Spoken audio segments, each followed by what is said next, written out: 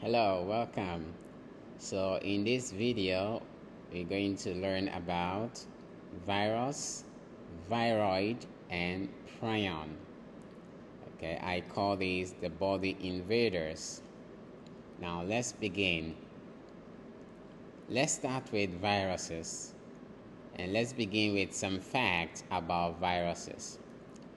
The first fact is this, that viruses can infect or attack animals, plants, and bacteria. They can go inside their cells or their bodies and kill them. Okay, and they can infect. Example of animal virus is Ebola. Okay, and plant virus is tobacco mosaic virus or TMV. And lastly, a bacterium virus is bacteriophage.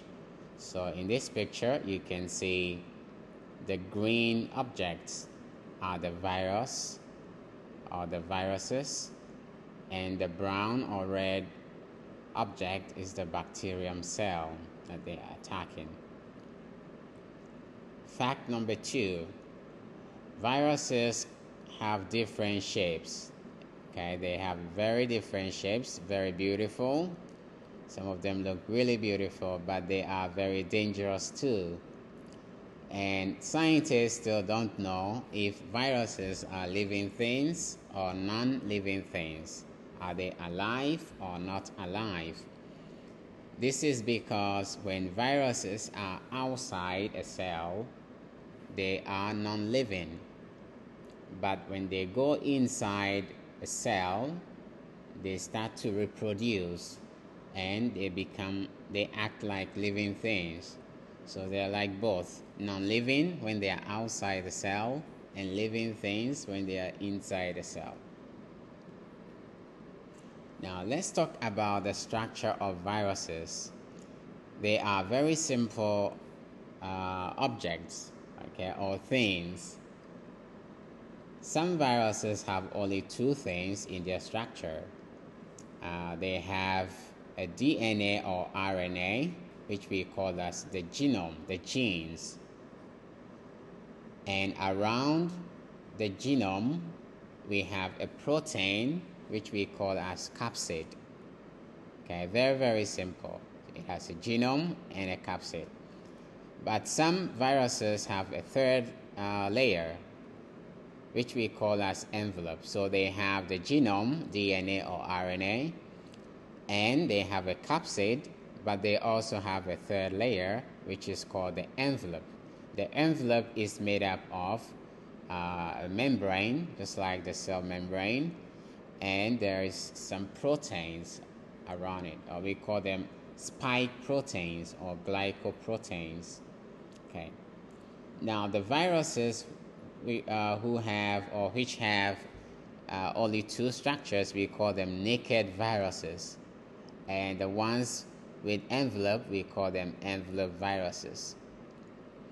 And here are some examples of naked viruses: adenovirus, envelope virus, SARS-CoV-2, the one which causes COVID-19. Okay, it's an envelope virus. Now let's talk about how viruses can attack and kill a host. Now a host is an organism that the virus will attack or infect. It can be a person or it can be just one cell, like a bacterium cell. Okay, that is a host. So how do viruses attack and kill a host cell or a host? There are two ways that viruses use. Some viruses will use only number one, this way, and the other viruses will use the other way. So let's look at the first way. This way is called the lytic cycle or lytic cycle. So in step 1, the virus, which is shown here in pink, will step on the host cell or will attach to the host cell. This is the host cell. Step 2, the virus will put its genes or DNA or RNA inside the host cell. And step 3, it will use materials in the host cell to create the different part of the viruses, all the proteins of the viruses. So if you remember, if you have DNA, we can use DNA to make messenger RNA and use messenger RNA to make proteins. So this is what happens. We call this biosynthesis. And step 4, it will join the different parts together and form a new baby viruses. And step 5, they will kill the cell and go out to look for more cells. Okay, so this is again what lytic cycle. It is a very, very fast cycle. Because of this, the virus can kill the whole cell in a very short time. Let's look at number 2. Some viruses will use the second method. We call this lysogenic cycle. Now, in step 1, in lysogenic cycle, the virus will attach on the host cell, just like in the lytic cycle. Step 2, the virus will again put the DNA or RNA inside the host cell, just like the lytic cycle. But in step 3, the DNA or RNA from the virus will join together with the DNA of the host cell. This blue circle is the DNA of the host cell, the bacterium cell is circle. So the green one is from the virus. It will join together with the blue one, like that. Now the host cell doesn't know that there is what? A virus gene inside the cell. So what does it do? It will grow and divide by mitosis. It just grows. But every time it divides, it also copies the DNA or RNA of the virus. Okay? And so all the new cells will have the virus genes or the virus genome. Now, at the right time, the virus DNA will wake up and it will use the materials in the cells to create the part of the viruses and join them together and kill the cell. Okay, now what do I mean by at the right time? When there is a lot of nutrients or food, okay, inside the host cell, this can cause the virus gene to wake up, okay, and start to make viruses. Sometimes when there is X-ray or radiation, X-ray, okay, onto the host cell, this can cause the virus genes to start to make what? The new viruses.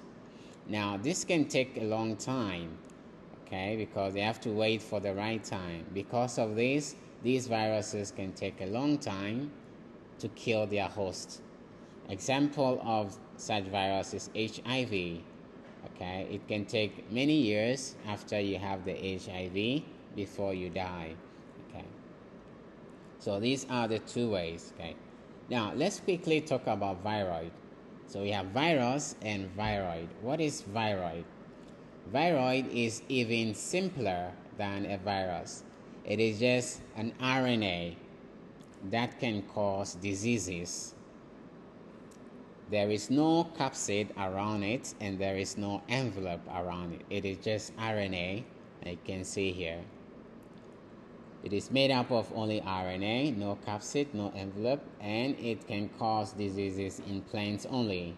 So this is a picture of a plant affected by a viroid. Next, let's talk about prion. Prions are abnormal proteins, okay? Abnormal proteins. And they cause diseases inside the host. So this is a normal protein with the alpha helix and beta sheet. Okay, is the structure. Sometimes a protein structure can change, okay, and it becomes abnormal. When it becomes abnormal, it can cause other proteins to become abnormal too, change their shape, and they cause diseases in mostly animals. Example of a disease caused by prion is called the mad cow disease. So inside the brain of the cow, some proteins have become abnormal, and this causes the cow to become a bit mad, okay, like cannot stay. It's mad. It's called mad cow disease. And this is what the end about the three things we've studied about: virus, viroid, and prion. I want you to take this information and complete this worksheet, okay, and give it to me next week. I hope this is helpful. Thank you very much for watching and have a nice day. Goodbye.